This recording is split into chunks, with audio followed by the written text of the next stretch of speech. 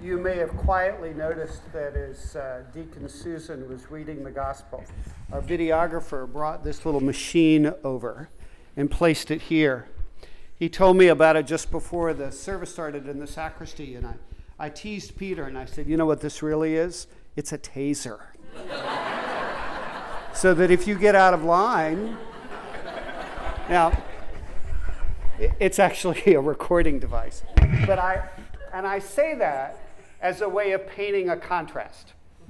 Because you see, if there was anything in my leadership that would cause you to wonder if that actually might be true, it wouldn't be funny, would it? That is precisely the opposite of what Jesus is talking about all through these readings about what the essence of priesthood, in fact, actually is. The word priest is not used. Instead, the word both in the epistle and the gospel reading is the word shepherd.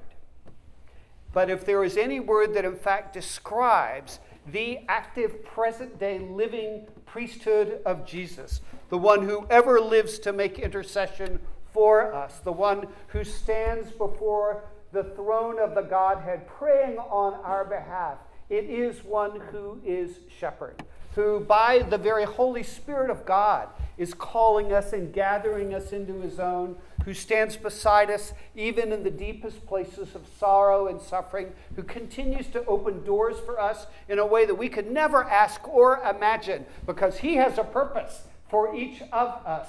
And in that light, he will do what is necessary, working all things together for the good in such a way as that we are in fact being changed, conformed to the image of his Son, who is the very likeness of the invisible God. In the midst of that all-consuming work that literally flows through the whole earth, here comes Peter. Peter being called to take his place in a very specific role to help carry out, be a vehicle for, and a channel through which this shepherding work of Jesus moves and operates in a very specific place. At one level, Peter, you are a priest for the whole church. You could go anywhere in the global Anglican communion and say, I'm a priest in good standing in the Episcopal Diocese of Central Florida. And that would be enough. But you're also right here. You're at St. Albans, where they're going to serve brisket and sweet tea at the reception.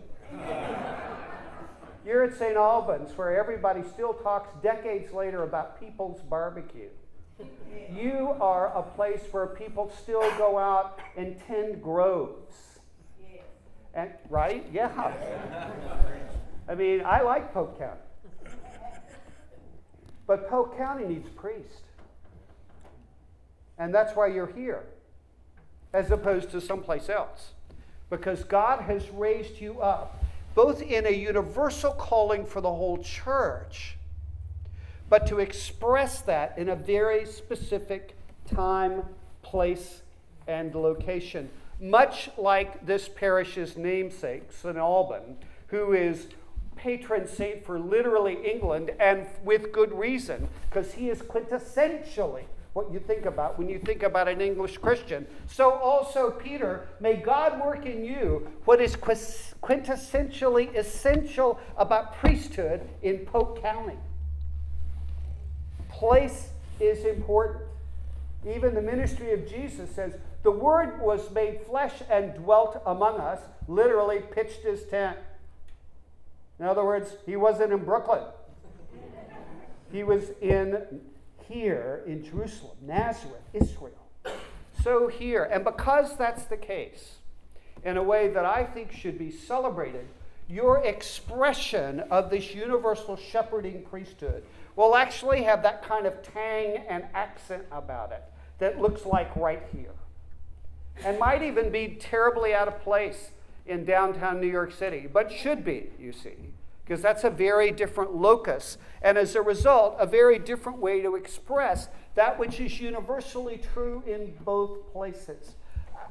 It struck me when we were going through the litany of ordinations exactly that kind of specificity, because while we were praying universal prayers that would be true for anyone who was stepping into a new place of leadership, about being indwelt with the Holy Spirit, faithful in his duties, for his family, we also got into mission. So as we're going through that, in faithful witness, it may preach the gospel, he actually, to the ends of the earth, I'm thinking Polk County needs somebody who literally can stand up in faithful witness and preach the gospel.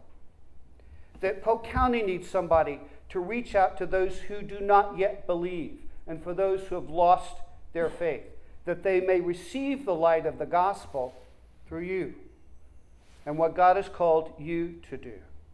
That in the midst of even universal prayers like for the peace of the world, that a spirit of respect and forbearance may grow among nations and peoples. So here, that in the midst of the kind of divisions that happen around race and class, and whether you're from here or not, and all the things that are a part of actually most locations where people have lived for generations, in that place, God might use you to speak a word of peace and forbearance that actually unites instead of divides.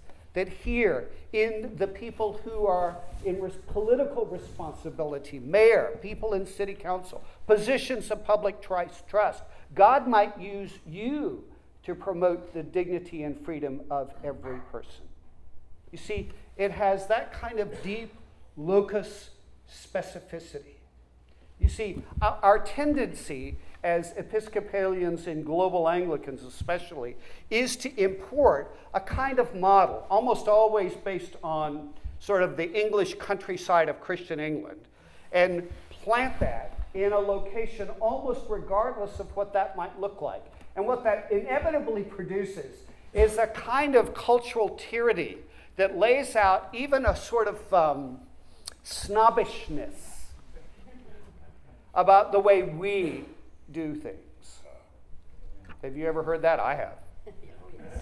Now, I think that, and so that the particular of the location bows to the overall arching culture of this global communion, and specifically in its roots, East Coast Episcopalianism, going back to the 13 colonies. And people will even tell you their pedigrees. It should actually be just the opposite, where the specificity of the community and the gospel intersect in a way that is actually profoundly unique.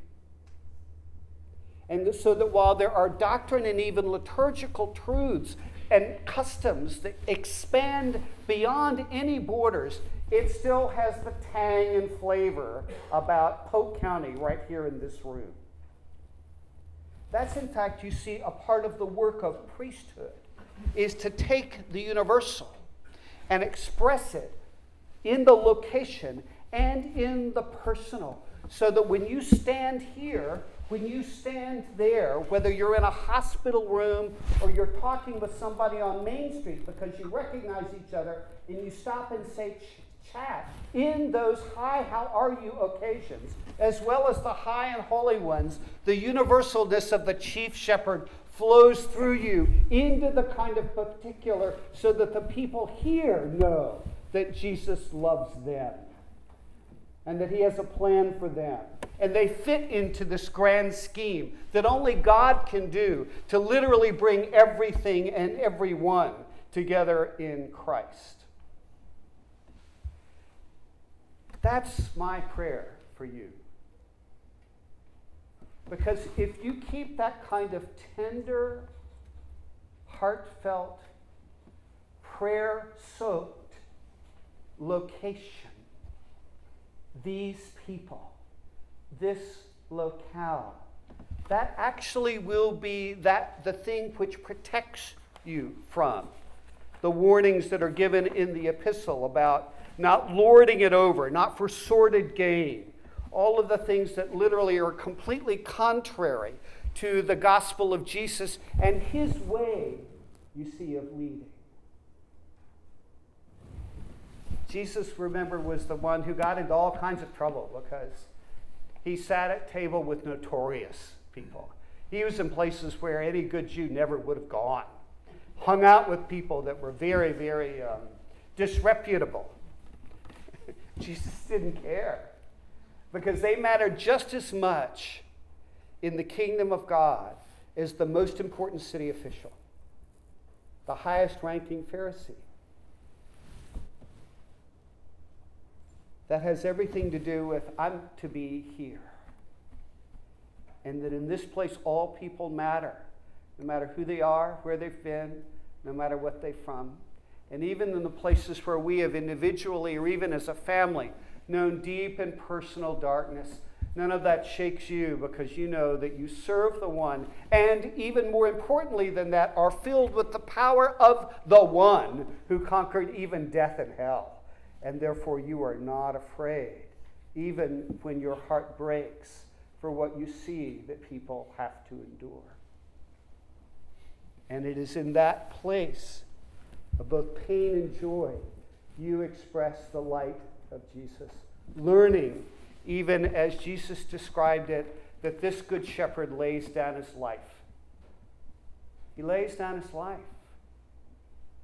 Don't get over that too quickly. He lays down his life. It means his heart has been changed so that he loves them. So that it's almost a second nature act when someone is in need. Of course, I'm going to go.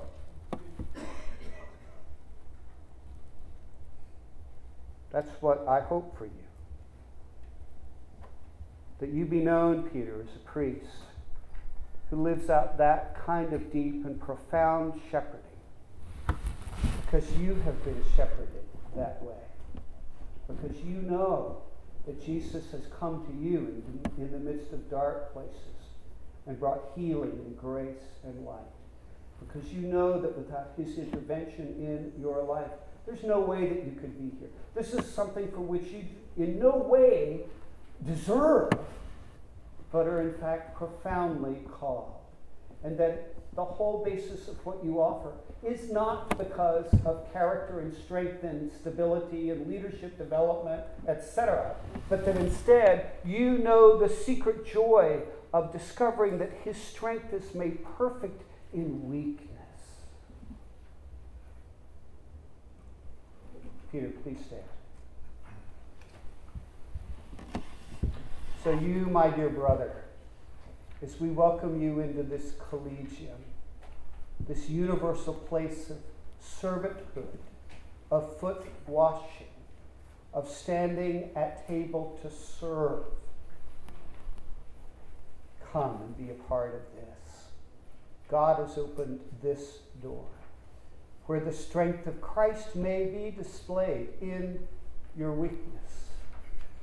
And that when you walk the streets of Auburndale, when you drive the highways and the state roads in Polk County, you'll know that Jesus has called you here.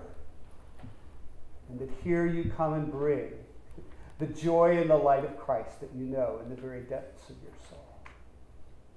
May God honor that priesthood in you, that people here may know the light of the gospel and be brought to a tender, welcoming, joy-filled faith. Amen.